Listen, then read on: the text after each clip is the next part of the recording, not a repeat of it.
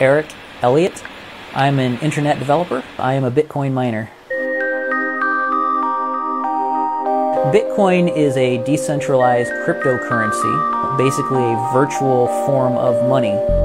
Bitcoin is controlled by a software algorithm. In order to control the amount of Bitcoins that are released into the economy, the algorithm determines that there's only so many that are mined during a certain period of time. Currently, that is 25 Bitcoins are found about every 10 minutes or so.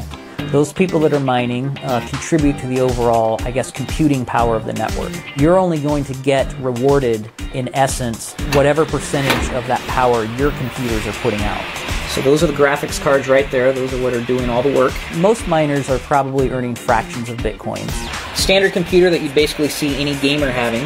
I started mining in 2011, so I invested about $800 to build this computer. At the time when I put it online, I was probably mining, 1 Bitcoin a day, something like that.